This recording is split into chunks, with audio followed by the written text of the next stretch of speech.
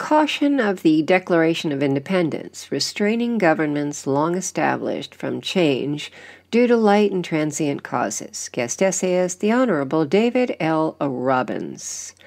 Prudence, indeed, will dictate that governments long established should not be changed for light and transient causes, and accordingly all experience hath shewn that mankind are more disposed to suffer while evils are sufferable than to right themselves by abolishing the forms to which they are accustomed.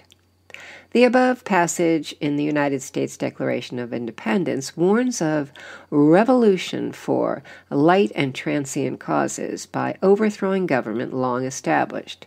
The British monarchy dates to 1066, when England was conquered by the Normans, and while some monarchs were removed forcefully, the monarchs ruled England since this early beginning. The Declaration of Independence was challenging a long-established government that ruled England for 710 years, and the members of the Second Continental Congress were aware there would be challenges in forming a new nation. The American revolutionary leaders included many well-educated, wealthy businessmen. They all realized signing this document would be signing their death sentences if the revolution was unsuccessful. Plus, their links to England were not casual, but well embedded in colonial life. Family, customs, education, language, business, and even religion were long-term bonds between the colonies and England.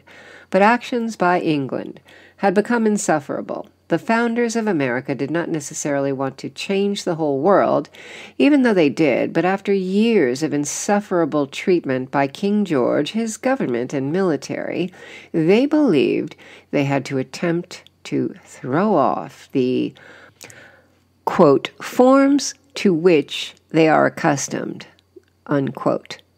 The founders pulled material from many different sources to form a new government, but they didn't necessarily have all the answers to form a successful government to replace the British monarchy. The initial Articles of Confederation were deemed inadequate by 1785, just 2 years after the end of the Revolutionary War.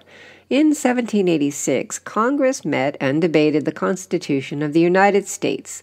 While the Constitution was deemed immensely superior to the Articles of Confederation, several states refused to ratify the new Constitution without additional assurances, which produced the first 10 amendments, referred to as the Bill of Rights.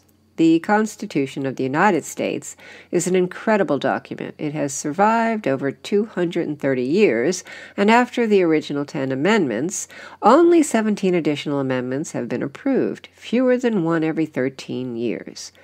Through the election of representatives, senators, and the president and vice president, this document permits peaceful change in our government via elections every 2, 4, and 6 years. Most of these mini-revolutions have been peaceful. However, the history of change in the United States has not always been peaceful. The U.S. Civil War was about drastically different visions of government, society, and treatment of people. While these may not have been viewed as light and transient causes, the impacts were devastating to the entire country. The U.S. Civil War lasted over 4 years, from April 12, 1861 to May 9, 1865, and cost over 655,000 lives. It ended with massive changes and new amendments to the Constitution. The U.S. Revolutionary War, by contrast, resulted in approximately 25,000 American deaths and approximately 50,000 in total. In 1968, the United States was in turmoil during a presidential election year, with a war in Vietnam, riots at home, the assassination of 2 prominent national leaders, one a civil rights leader and another a presidential candidate. During this chaos, a British pop music group, the Beatles, released a song called Revolution in August with lyrics to demand change while casting aside violence or destruction.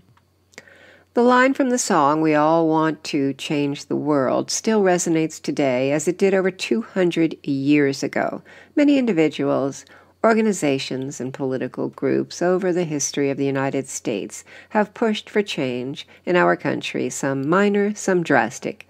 Change is inevitable, but the founders of the United States left a cautionary note in the Declaration of Independence, one hopefully taken to heart by both those wanting change and those resistant to change. David L. Robbins serves as Public Education Commissioner in New Mexico.